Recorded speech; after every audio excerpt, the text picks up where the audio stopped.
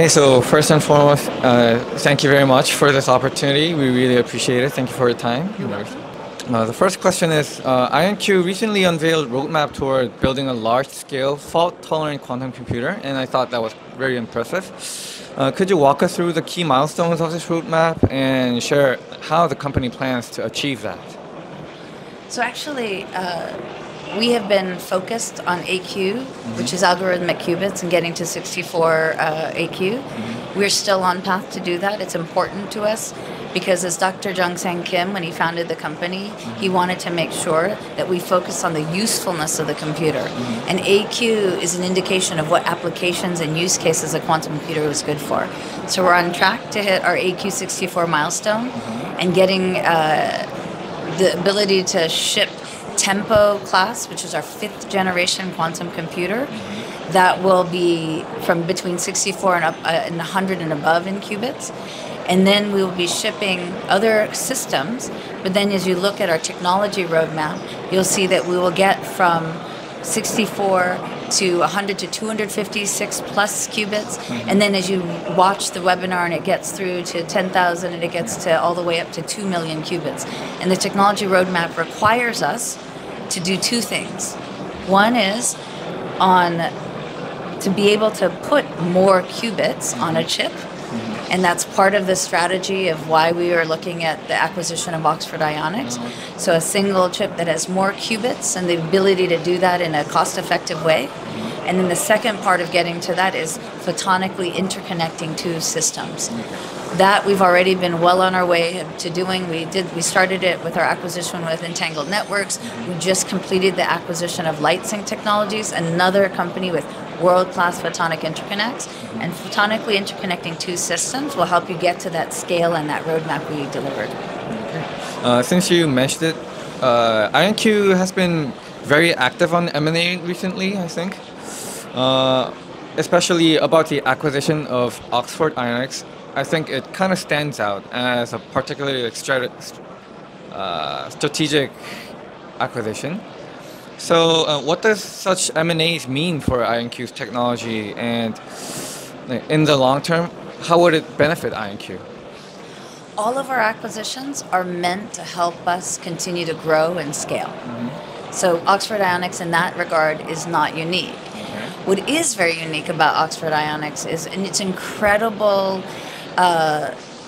opportunity for us to invest in the UK market, to work with some of the finest, most incredible world-class trapped ion physicists, and grow and combine our technologies to grow together. So we feel very excited about that one. And that one is particularly, it hasn't closed yet, but it is an opportunity for us to deeply work with the UK tech industry, and in particular with Oxford and the University of Oxford folks that went into Oxford Ionics, as well as to be able to enable us to scale our roadmap to where we need to be. I see that IonQ has frequently been emphasizing on commercial advantage.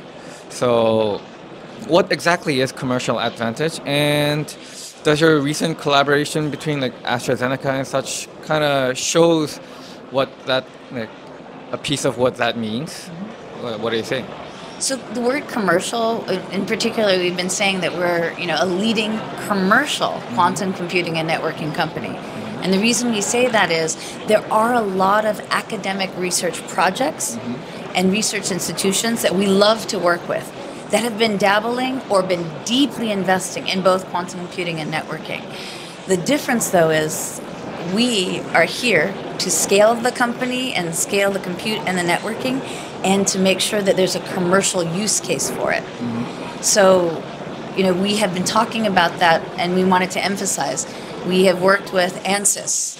ANSYS is a very large company that focuses on computer-aided engineering.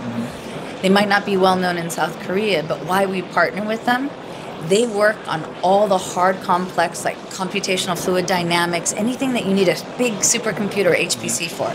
So if they're already working with the biggest computers on Earth, quantum provides them another tool to help solve the same very, very complex problems. So ANSYS works on medical devices. They work on card roof crush tests. They work on all of these problems that are very difficult, even with the fastest supercomputer. So they're a commercial company, and working with them to look at the most pressing commercial problems. AstraZeneca, large pharmaceutical company. They will make much profit, and they can also lose a lot of money on drug discovery, right? It takes a long time, and not all drugs actually go to fruition. So that is a huge area that as a company they need to sustain an innovation in. So we work at the company that absolutely their fiber of being needs to actually discover drugs faster and reduce costs. So you want to work with companies that have a commercial reason to do it faster. So that's why we work with AstraZeneca. NVIDIA, a close partner of ours, they've been working with us on the same, drug discovery paper that we wrote on AstraZeneca, AWS, and NVIDIA. All big commercial companies. Yeah. Why we care is because you have the brain power of the best scientists in pharmaceuticals, the best quantum physicists, the best people that know how to integrate with us and with AWS on CPU, GPU, QPU. That's why we look at that as a great example of our focus on commercialization. So far, I think Aioncue has been proving its value, and it's actually making great step forward. But what do you think are the biggest technical or operational challenges that you have in order to achieve all of those roadmaps and achieve commercial advantage? I think Aioncue has all the elements that we need that has brought us here and that will continue to help us grow. I think all really good companies start with great leaders that are experienced. Unlike a lot of companies, we're led by a lot of experienced people. Niccolo De Masi has founded lots of companies, been a public CEO. Peter Chapman, our executive chair, has long-term experience at Amazon, as well as being a great software developer. I was at Microsoft for 20 years. I interned at Intel. Big companies that care about the compute space, and more importantly, the use case that you need. Rima, our chief revenue officer, she spent time at NVIDIA during the AI revolution. She spent time at Cisco during the internet revolution. She also worked at Sun, working on Solaris. Our SVP of products, he worked at Google. Our head of applications is ex-Microsoft. So you see all of these companies. Our CFO, ex-Oracle. We're business people that love technology, that like to focus on the dreams, but also the ability to grow and commercialize technology. About your CEO, Niccolo De Masi. He described Aioncue as the NVIDIA of quantum computing. So what does that analogy really mean? And how is Aioncue kind of pursuing to live up to that vision? I think it means that we're incredibly focused at growing a business that initially people weren't even sure was part of the compute business. So the analogy is this. And I interned at Intel. I have a warm place in my heart for them. But there was a lot of time in the compute industry where everyone said, all I need is a CPU. I just need a computer, it needs a CPU. But then NVIDIA came along and they said, there's two use cases that are incredibly important that need GPUs. And what were those? And this is early on. They were computer-aided design, CAD, the graphical processing power needed to actually make CAD great, fast, responsive, accurate. And this other cool thing called video games. Those two things were the killer apps for NVIDIA. And it was their early days. This is what created the foundation for them to become the king of AI, right? And so for us, Microsoft, another analogy, because I worked there too, is Microsoft. Early on in compute, Bill Gates wanted to democratize PCs. He wanted people to have it in their hands, not mainframes, PCs. But in the beginning, what were the two killer apps for Microsoft? The two killer apps were, Office. Right? Killer apps. Windows was core. We're an operating system company, right? We have a computer at Aioncue, but what's it used for? You need apps, you need applications.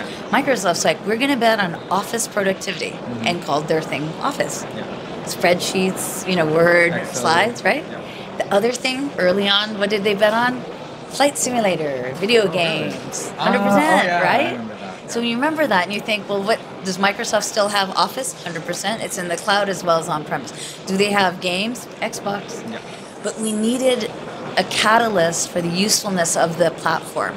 But that didn't mean once you had that, that's what when Nicola says narrow quantum advantage, it means there's certain use cases that are incredible that will build the foundation of the company into a very great entity. Because Microsoft was doing very well when they had Windows, Office, and games. NVIDIA was doing fantastically well with, CAD as well as video games. And then now they were able to leverage that, to leverage their GPUs to be the engine behind AI, right? Microsoft's able to use that foundation, to use it to get from on-premise hybrid and leverage it for the cloud and leverage it for ML and AI. Mm-hmm. So IonQ, we're meeting them there because we think that the world, we don't think, everyone knows this, it's not just us. There will be a world that will be CPUs, GPUs, and QPUs. Mm-hmm. Because we need classical supercomputers, we need the GPUs that are in there and the CPUs, and we need the quantum processing unit because quantum can do stuff that classical cannot. Mm-hmm. And we're symbiotic and we'll work together. So that's why when we talk about with the NVIDIA of quantum, we have the same focus on focusing on use cases, building out platform, having the best partners, having the best, and brightest people in the industry to be able for us to actually hit all of our goals, both technological as well as commercial. And one thing that we found quite interesting was Chris Monroe, IonCue's co-founder, he recently returned to the company as chief science advisor. So what role does he actually play as CSA, and does that kind of signal his return or something? What does it mean? So both Dr. Jung-Sang Kim and Dr. Chris Monroe have always and will continue to be involved in IonQ. Mm-hmm. They founded the company and their vision remains the same as far as getting to where we need to go. And they both, by the way, still work they returned to academia. So they still are actually professors and they have a workload as professors. Mm-hmm. What's interesting about Chris Monroe is he has been advising us because he is an expert in trapped ions, and he's been hitting world records that he and Dr. Chris Balance at Oxford Ions, been trading back and forth on. So Nicola has been very close to Chris Monroe and has been talking to him. He gives us advice from that level. He's somebody that's a sounding board. The other thing to think of is both for Dr. Kim and Dr. Monroe, they hired physicists that worked under them. Mm-hmm. They still work at IonQ. We have a whole lot of physicists who worked under Dr. Kim as well as Dr. Monroe, and we have some that work for both of them. So their legacy and their input continues to be there, as well as Chris has been giving us all this advice. It had been giving us this advice, and so we decided to make it official. Oh, okay. So it's incredible, but it wasn't the fact that if you had asked Nicola who he's texting, he was texting Dr. Chris Monroe, and he said, let's make it official. He still continues to be a professor, and Dr. Kim has actually taken on a new role as well at Duke. It's an incredible role, but we're a family in the trapped ion space. So. And this would be our last question.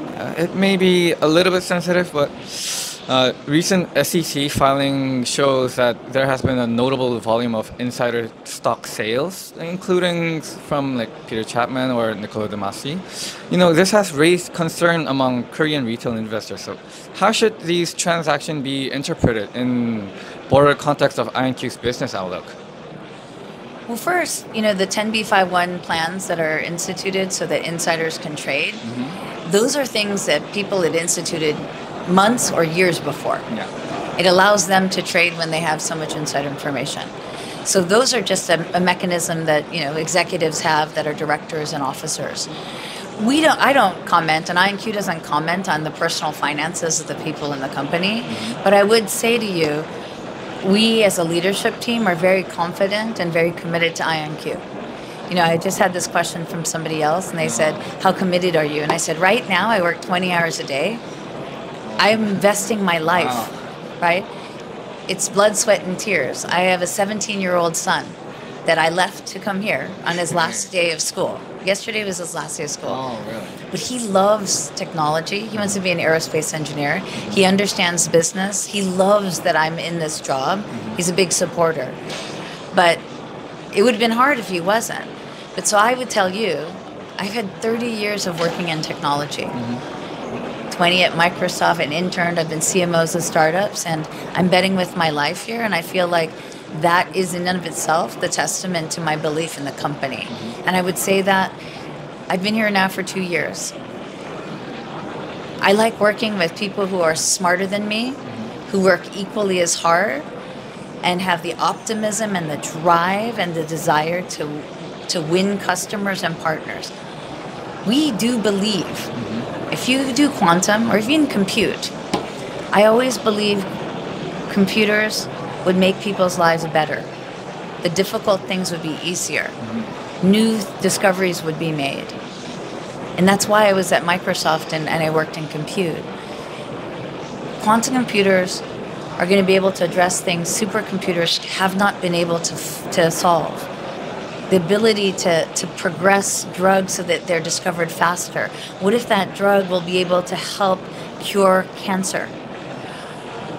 There's more supercomputers looking at climate right now than any other problem case, but still you cannot predict a catastrophic, hurricane where lives will be lost and jobs and houses. And if we could predict that and we could ameliorate the effects of it, we could evacuate people because our supercomputers with quantum can actually model. It's an incredibly difficult problem, right? Yeah. Modeling all of the variables in the world that then result in whether or not it's sunny or if it's raining or it's catastrophically there's going to be a typhoon or a hurricane. That's what quantum wants to solve. So part of us are here to drive commercialization because I want a quantum computer in every data center in the world. We're already in the cloud, right? Yeah. We're on AWS and Google and Microsoft, but I want them in the data centers because there's still more data centers than people in the cloud yet in the world. And secondarily, there's a heart in this. I want in my lifetime, I will live long, but in my lifetime, I want to see meaningful progress to cure the worst diseases on earth. I really want that. When, quantum can actually break encryption, we need our computers to be massively powerful because we're the good guys. We are going to help. We know quantum can break encryption, but we know quantum can solve and secure us all. Yeah. We need that. So I believe, I don't know if you can tell, I really believe in the good that compute can do. And if you look at all of the people, as you meet Aionkyu people who left their families to come here to talk to people in South Korea, because like Seoul and Korea is so important to us. I have some of my best team members here. We have our brilliant scientists who are working on the hardest algorithms. They're all here because they believe. They leave their families so that we can help explain, help guide, help teach. Some of these folks here, they're going to do a hackathon. They're actually going to be teaching students this coming weekend for SKKU's hackathon. So those are people who do it because they believe. Thank you. That really sounds like total commitment, so I really appreciate it. 머니네버슬립 뉴스레터와 네이버 프리미엄 콘텐츠 지금 바로 구독해보세요.